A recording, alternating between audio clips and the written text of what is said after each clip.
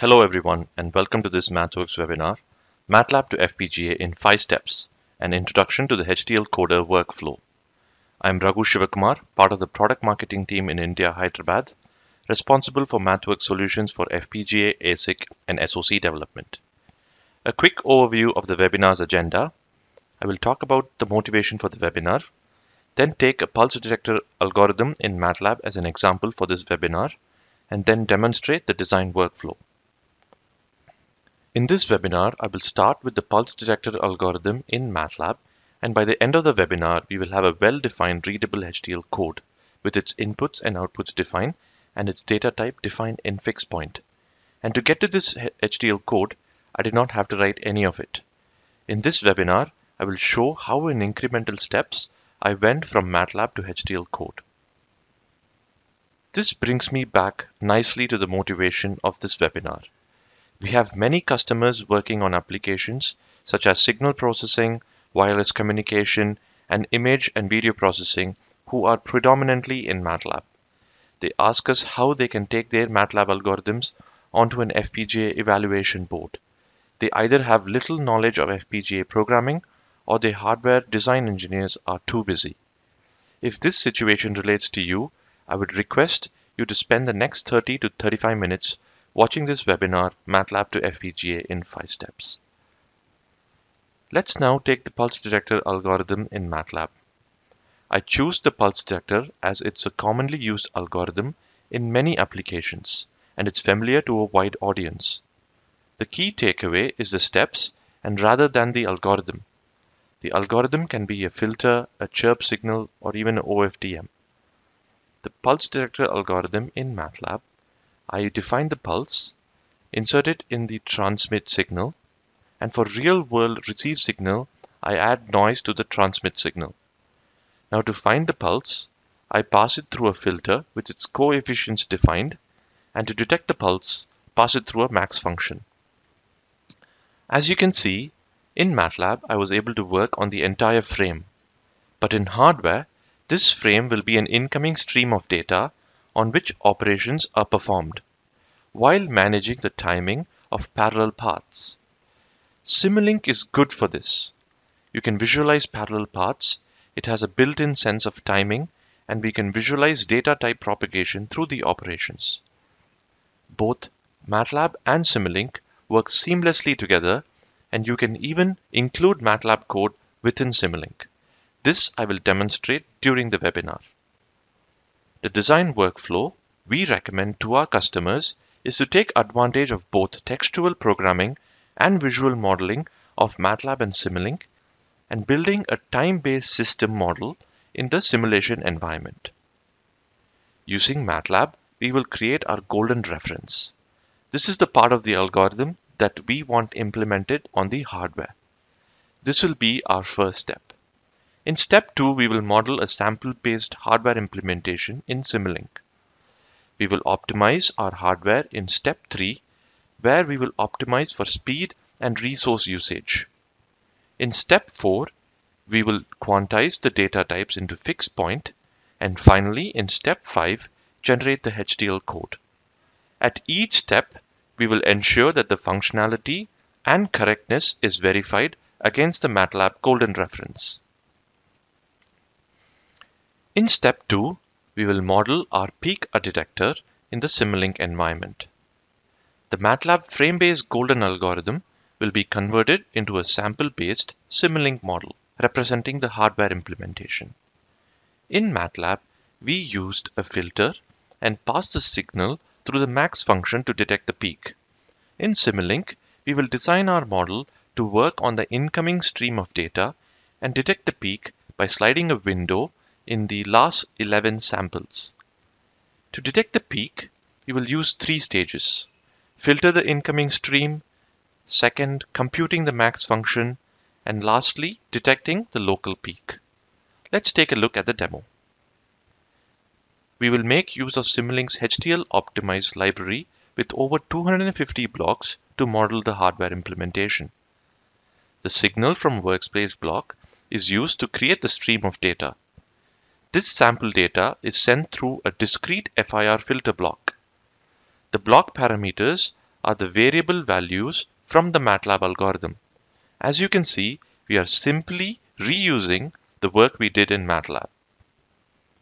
In Simulink, one can visualize the structure and the flow of data as it moves through the various operations. We will log specific signals that we will later use to verify the Simulink model with the MATLAB golden reference. In MATLAB, we were able to find the global max of the entire signal, and the function uses complex operations such as square root. In hardware, as the signal is streaming in, we will calculate the local max. In order to save resource, rather than using complex operations like square root, we will design it to sum both square of the real and imaginary part of the signal. Next, we calculate the max of the most recent 11 samples. This is easily done using MATLAB, and we will use the MATLAB function block to include MATLAB code in the model. The peak is found by checking if the middle sample is larger than the others and also greater than a minimum threshold. This method enables detection of the pulse immediately as it processes the stream signal as it arrives. The peak is held by the delay enable block and displayed when the detected signal becomes high. To verify if this Simulink model functions as per our MATLAB golden reference, we will run a comparison between the log signals of the Simulink design against the golden reference. Throughout this process, we will employ a MATLAB test bench script for that verification process. As you can see, the location of the peak detected in MATLAB and Simulink are the same, and the correlation error is in the range of -17 EPS. With this step 2, what we have done is model the hardware implementation as a sample-based model in Simulink and establish that both environments, MATLAB and Simulink, work seamlessly together, as we have even included MATLAB code in our Simulink model. So the key takeaways from these steps that we saw were using the Simulink's 250 and more HDL optimized blocks, we created the hardware implementation of the peak detector. It was possible to visualize the data flow from different operations and also logging the Simulink signals of interest later utilized for verifying against the golden reference. And finally, we saw that we could include MATLAB code in the Simulink environment. So having modeled our hardware implementation in Simulink, in step 3, we will focus on optimizing our architecture, making it efficient and optimized hardware design.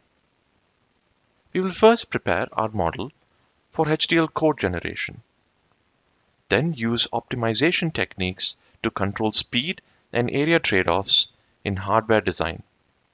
Additionally, we will add a signal validity check to the hardware design. Running the HDL setup command calls a series of instructions which will run in the background and configure several model parameters.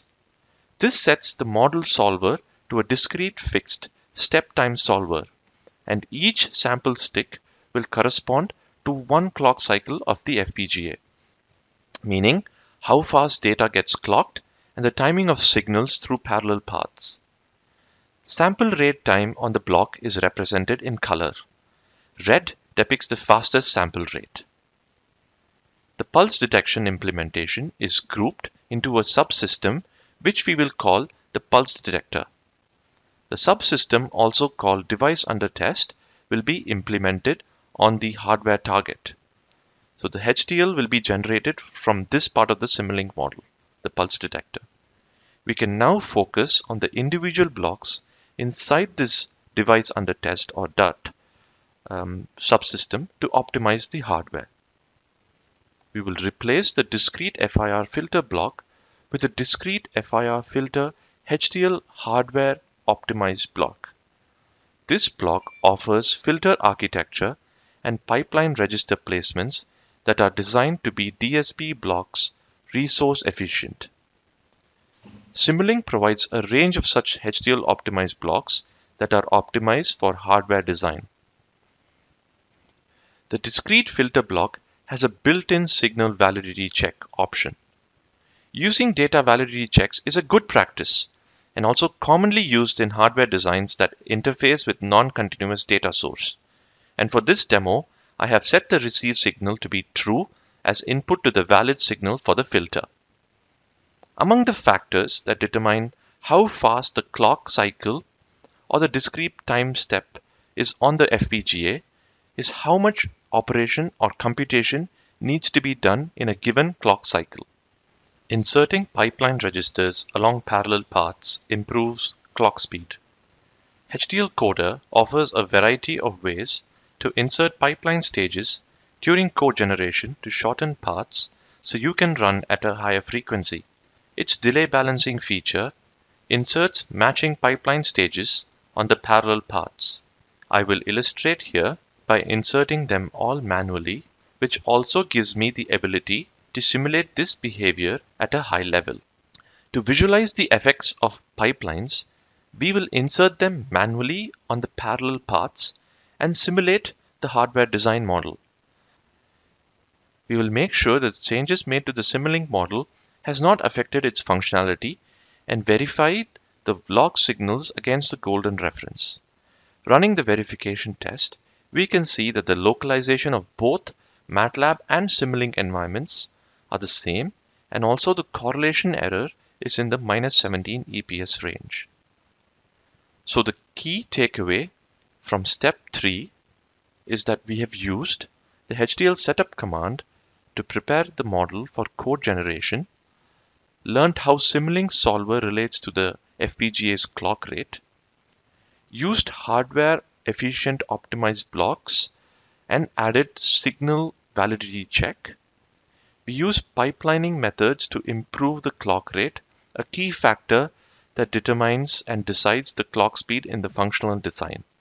Also, by verifying our hardware optimization without data type quantization, we have ensured quantization noise does not hide our design errors. So far, we have converted our frame-based MATLAB algorithm to sample-based Simulink model, demonstrated how MATLAB and Simulink environments work seamlessly together. We took the sample-based Simulink model, optimized it for code generation, and added details for efficient use of hardware resources. In step 4, we will focus on quantizing the data types to fixed point, and we will verify it against the MATLAB golden reference. In MATLAB, the data type defaults to 64-bit double precision floating point, and in digital hardware, data type is represented by fixed point, as it is resource efficient and also reduces power consumption. In MATLAB, fixed point is represented as signed or unsigned, followed by the word length made up of the integer and fraction part. So in this section, we will take advantage of Simulink's ability to visualize data type propagations through operations and use the data type conversion blocks to convert the data into fixed point. In this demo, I have predefined my fixed point data variables, ensuring my fixed point data variables cover the entire range of the receive signal. We will enter the fixed point variables in the models using the data type conversion blocks. We will update the model to visualize the word length of the fixed point data through the operations to show that Simulink automatically propagates fixed point and maintains precision. But when we reach the multiply operation, we recommend to convert the signal to 18 bits word size and similarly convert the word length down to 18 bits after the add operation. The reason we do that is for the multiply and add operations to get mapped to a single DSP block on the FPGA hardware. For this demonstration, it was possible to define the fixed point variables and convert the data types. But for large and complex models, we can use the fixed point designer tool. The tool collects the range of data by running the model. It then proposes the fixed point data types, and we can apply the proposed value or set your own. Finally, we can run the model, see the effects of quantization, and go back and make changes where necessary. This allows for multiple rerun of the simulation with quantization options and provides visual information on, on things like data overflow, underflow, etc. With the device under test now quantized to fixed point, we will verify if the changes made gives us the desired results as per the golden reference. Running the verification test, quantization errors are highlighted as a warning. This is an expected behavior due to saturation and scaling of the data types. The whole idea of quantization for hardware design is to find the right balance between efficiency and accuracy. While the location of the peak from the MATLAB and Simulink is same, the correlation error has increased due to quantization. So in step 4, we covered the following topics. We saw Simulink's ability to propagate and maintain data type precision through the operations. We were able to manage the bit growth, converting the word length to 18 bits so that multiply add operations get mapped to a single DSP block. Fixed Point Designer, a graphical user interface tool, was introduced, which helps you collect the data ranges, propose fixed points, and lets you simulate and compare results. And we verified the quantized model against the golden reference. In the final step, we will generate and synthesize our HDL code. For demo purpose, we will choose the Xilinx Zinc device, and in order to synthesize after generating the HDL code, we will include the Xilinx Vivado synthesis tool on the MATLAB path. In this section, we will see the capability of the HDL Workflow Advisor and also demonstrate reports that trace between the generated HDL code and the Simulink model. To start, we will run through a sequence of checks using the HDL Code Advisor. This checks for model, ports, and block settings to ensure compatibility for code generation. Additionally, this also enables you to check the compatibility with native floating point and industry standard checks. As these two are not applicable, we will skip these. When running these checks, if there are errors in the checks, you can either directly make the changes recommended in the model or choose the Modify Settings option to make the changes automatically. Having checked our model, we will use the HDL Advisor, which will take us through a series of tasks and settings selections. Here, we will enter details of our target device, device package, target frequency, and the synthesis tool. In the HDL code generation settings, under the optimization section, we will opt for adaptive pipelining, and to get reports and choose the clock settings, we will opt the necessary choices. Having made our selections, we can now generate the HDL code by running the task Generate RTL Code and Test Bench. When all the tasks have completed successfully, you have generated the HDL code, which is well structured, commented, and readable. The reports that we opt for provide us with information on resource utilization and also estimates the number of multipliers, DSP blocks have been utilized. Optimization report links to where additional registers were inserted in the final model. For example, in the compute power subsystem block, you can see HDL Coder has automatically added pipeline registers in order to improve the overall clock speed.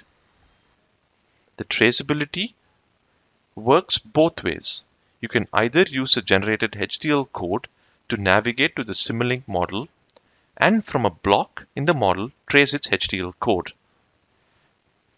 For this demonstration, I have chosen the multiply block and I am showing you how I can trace back from the code to the model and from the model to back to the code. With the generated HDL code, you can now either synthesize using the HDL Workflow Advisor, which supports third-party synthesis tools, else you can use the synthesis tool of your choice. Using the HDL workflow, the tool creates the necessary files and folders and projects and runs the synthesis in the background, and in addition provides reports on critical timing path on the model. This design workflow enables users to explore the design at a higher abstraction level and leads to quickly finding the best architecture to meet their goals. One such customer, Aurelia, a company which provides positioning, navigation, and timing solutions for defense and space applications, had to develop receiver hardware for their second-generation beacons. Prior to this, they had utilized analog designs and had little experience with designs and implementing digital receiver. Using MATLAB and Simulink, they designed a specialized SDR and implemented the design on an analog device's RF system on module. HDL Coder was used to generate synthesizable HDL. This enabled the engineers to focus on designing intelligent algorithms, and by taking this design approach, the engineers were able to shorten development by 8 months and reduce the FPGA implementation time by 50%. With HDL Coder, we can connect our MATLAB algorithm and system design to FPGA prototyping hardware.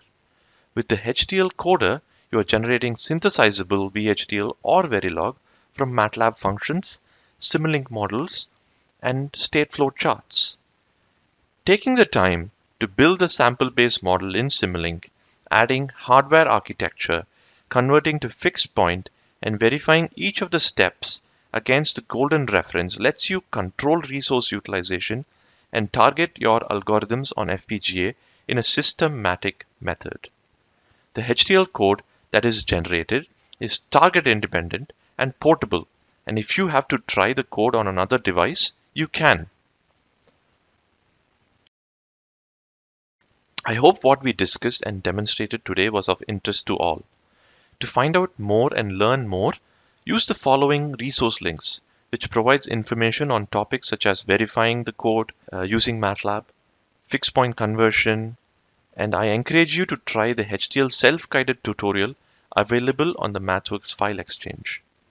If you're interested in evaluating the HDL Coder tool and want to get started, visit our Getting Started page or get in touch with your MathWorks sales contacts. Thank you all for listening, and we can now spend the rest of the time answering few questions regarding the topics discussed.